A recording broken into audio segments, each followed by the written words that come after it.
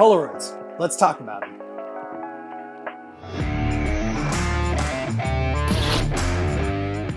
What's up everybody? Thank you for coming by again. I appreciate it. Today I'm gonna be doing my review of my Polaroid Impulse. I know that I held the sx-70 at the beginning of this. I found a fantastic deal on an sx-70 and it was just too good to be true, unfortunately. It was 25 bucks. The seller said it was in perfect condition and I was excited to get it. It finally showed up and I put a fresh pack of sx-70 film and it didn't spit the black card out. So I just let them know, hey, this thing arrived, DOA, put a fresh pack of film and it's just, I mean, nothing's happening, it's not clicking. It doesn't look like there's any rust in the contact, so it might be an electronic issue in the inside, but unfortunately it doesn't work. Today, we're gonna be checking out my Impulse, which I actually think is a sleeper Polaroid. The stuff I've been getting has been primarily pretty solid. I'm really impressed with it, and like I said in my last video, I got it for $5 at my local thrift store. This is actually the very base model. It doesn't have the sonar focus or anything like that, but it does have exposure compensation. It does have a flash, so that's also really cool. If you'd like a more in-depth video on my Impulse, I'd love to do it. Just let me know in the comments below.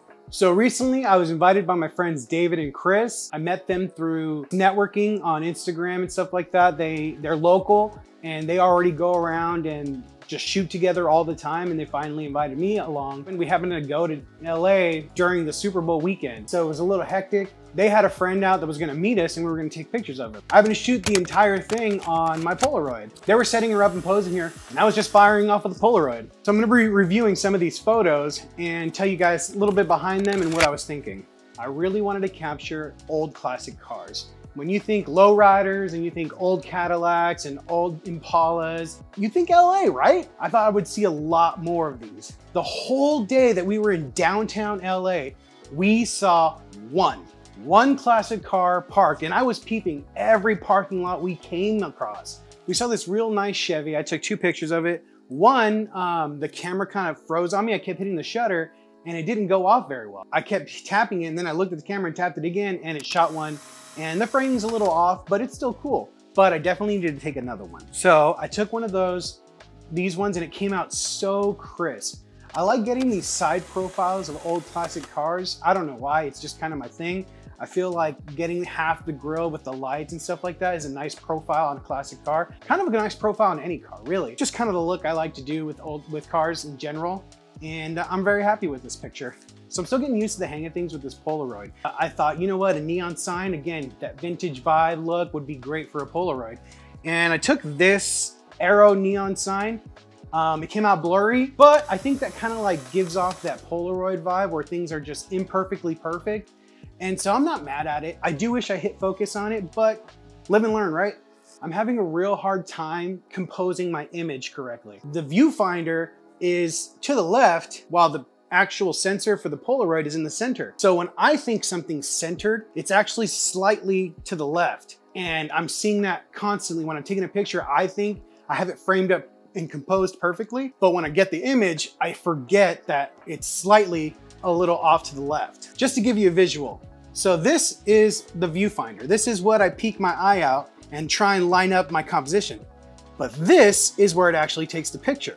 So when I compose my shot for this, it's gonna be slightly off center because the camera's shooting here. So it's something that I gotta really get used to, and why I was really excited for this sx-70, because this sx-70, the viewfinder's in the center and it comes out through there. So anything I center up perfectly in the center here is gonna come out the way that I see it in the viewfinder. So that's why I was most excited for this camera and really upset that it doesn't work. Anyway, back on topic. This shot right here, I took of a building that I saw in downtown. The composition was nailed perfectly and the focus is tack sharp. Blows my mind, almost like I took it with a digital camera because of how sharp this looks. This is one of my favorite photos that I took that day. Colors, the contrast, everything about this image is just perfect in my eyes. Next up is actually my all-time favorite photo I've taken on a Polaroid to this day. There was this tourist that we saw. She was just taking pictures with her friend on a little Samsung point and shoot. Traffic going on behind her and she had such a nice dress on. I shot my shot and I asked, hey, do you mind if I take a picture? She just smiled and said, of course, that'd be fine. And so I nailed off this picture. I love the coloring. I have this weird weird take where on the same film pack, some of the pictures come out colder and some of the pictures come out warmer. Does anybody know why that happens? And this one I think nailed perfectly. It's nice and warm and has a really vintage vibe to it. I do wish I centered her a little better. Again, it's trying to work on that, but I love it. I think it's great. So after that, we finally got a call back from the talent and said they were about 10 minutes away. So we decided to wait for them at a Starbucks. At the Starbucks, they had this cool little planter thing that was really symmetrical and I wanted to take a picture of it. Unfortunately, I didn't know that it wasn't hanging on my neck. So when I moved and dragged the Polaroid with me, it just came crashing to the floor because I thought I had it on my neck and I didn't. So it jammed up after that and it spit out these cool looking, like messed up films. I was worried I was going to just ruin the camera at this point. So I decided to just take the film pack out and put it back in and ruined another shot. So I have just a blank spot too. You only have like 7 shots. I just destroyed half the pack because I dropped the camera one time. But anyways, I finally got the shot that I wanted. I'm not too impressed with it. It actually isn't very good and on the Polaroid at all. But like I said, the symmetry caught my eye and I wanted to capture it. And I'm not mad about it, but I don't think it's a good picture. I don't know why I tend to do shots like this. I don't know if it goes back to my Tumblr days and seeing them all the time on Tumblr, but whenever I see a crosswalk, I have to shoot it. Really no reason why, but this is one of the ones I'm talking about. It came out really cold. If you know why some shots in the same film pack come out cold while others come out warmer, please let me know in the comments below. I'd really like to hear about it. Shooting a portrait session with a Polaroid is a little challenging. Maybe 1 or 2 shots came out pretty cool, but for the majority, I'm not that impressed with, but I'm glad that I did it. So this was the very first shot I got of the model. She's just at a corner and you can see the urban area behind her. I just snapped a picture of her. This one's another one that came out cool. You'll see the other ones that come out warm and it's still the same film pack. If you know why that happens, let me know in the comments below. Because if there's a way I can physically manipulate it, I would like to. I would like to know which shots I can forcibly make warm and which shots I can forcibly make cooler. So anyone that follows my photography knows I love to shoot into the sun. This is a little harder with film. I don't know if it's because it's 35mm or if it's because of the coatings on the glass. The images get really blown out and lose a lot of the detail. And so I'm learning that the hard way, but I'm not entirely mad at this shot either. So again, you see the sun flare in it. The only downside is that everything else is underexposed. She luckily is still somewhat exposed, but everything else in the background is entirely gone. But I like the nice little flare to it, and I think that's pretty cool. This one was one that, you know, conceptually sounded cool, but when executed, didn't come out the way I wanted it to. So there was this nice archway. I thought that I could frame her up under that arch, get this really cool, perfectly composed image. Unfortunately, I missed focus, and so she's really soft. I'm not mad that I tried it because I think the concept still sounded cool, but just the execution wasn't there, unfortunately. Here's another one that's the exact same problem. There was a square cut out on this wall, making it a wide shot where we get the entire square and she's just centered. I missed focus terribly. It's a blurry mess, not inspired at all. So this one's another one that I'm not too proud of, but the concept still would have been cool if I had nailed it. This one I really like a lot. I think the sun's hitting her perfectly. I think that the background is perfectly still focused as well as she is. And so you get a lot of detail and the contrast between the cold background and the warm model really shines in this. And it's one of my favorite shots of the day too. All of this is really teaching me to take time.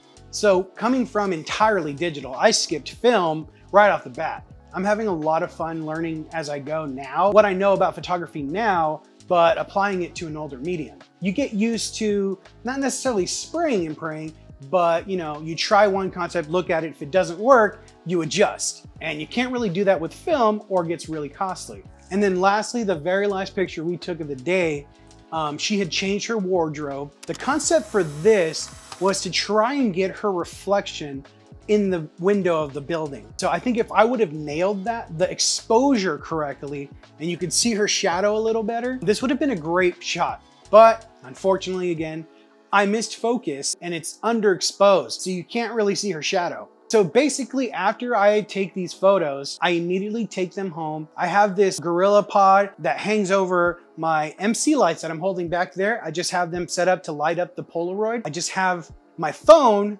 leaning over it, and I just take a picture of it and then crop it out afterwards. If you guys would like to see how I process my Polaroids, let me know in the comments below and I'll show you guys. Let me go over some pros and cons I came across Polaroid shooting out in public.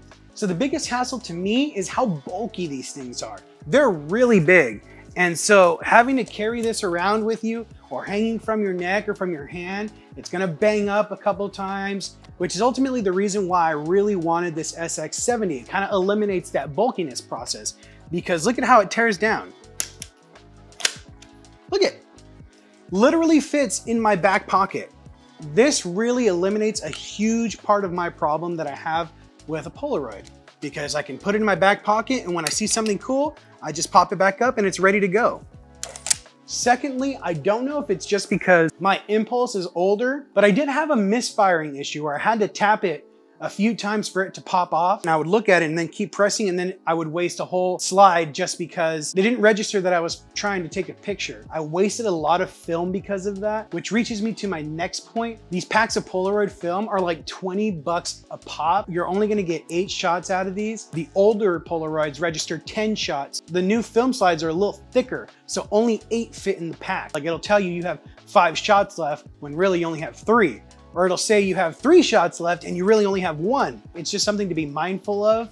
My pros for shooting Polaroid, hands down, has to be the vibes. There's just something about shooting in film that just is iconic. I've been shooting digital for over 10 years. These quirky, out of focus, poorly composed shots of a Polaroid hit different. And that's really the only way I can explain it. My second favorite pro is there's nothing better coming from digital than taking a picture and instantly getting it. A physical copy of what you just snapped is an insane feeling. You hear photographers like Peter McKinnon talking about the gift of photography, being able to snap a really cool Polaroid of something that means something to someone, but the fact that you can take that picture and hand it to that person right then and there really is no words for that feeling. It's fantastic to say the least. So that's my absolute favorite thing about shooting with Polaroids. All right, guys, that just about wraps up this video. Thank you so much for watching it. If you enjoyed and want to come along this film journey with me, I'm gonna be reviewing my Canon 8E1 program that we shot and tested in Palm Springs with, again, David, Chris, and a buddy Jake that I mentioned in my first video. So if you guys want to check that out, please subscribe and hit the bell for those notifications. And thanks for watching.